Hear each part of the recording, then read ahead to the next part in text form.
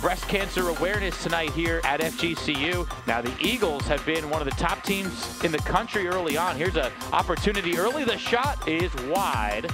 Avery Bell gives way, and she will take it. Liner saved by Weck. Here comes the free kick. Lofted nicely into the box. The kick towards net, and it's nicely saved by J-Ro. One-on-one with Jones. Popadinova takes a shot, and it's in! Evdokia Popadinova gives FGCU the lead, beating J-Ro high.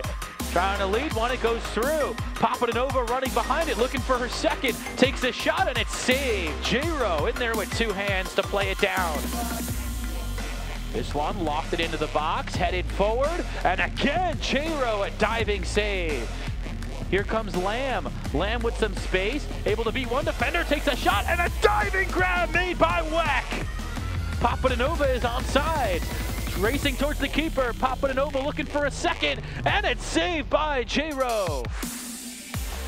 Sapala turning, taking a shot. Weck jumps, it's off the crossbar, and cleared away by FGCU. Eagles snap their 3-game losing streak to take this one by a final of 1-0.